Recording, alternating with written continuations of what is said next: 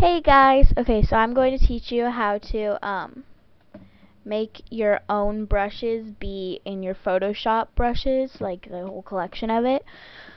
Okay, I just figured this out like 2 seconds ago, thanks to overlooked.com, overlooked.com.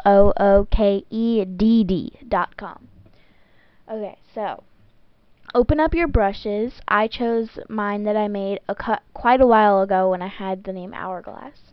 So, use your polygon lasso tool. Make sure it's not the magnetic lasso tool. You do not want that. Polygon only. Go around your brush that you want with the polygon lasso tool. And then, once you connected it, go to Edit, Define Brush Preset. Click OK. There you go. And now, if you go to File, Open, and you open up an image of your choice, let me find it. I'll just use this one. No, I do not have her URL. I want it though, so if anyone has it out there, please, please, please give it to me. Okay, let me go find it. I think it's at the bottom where all the new ones are.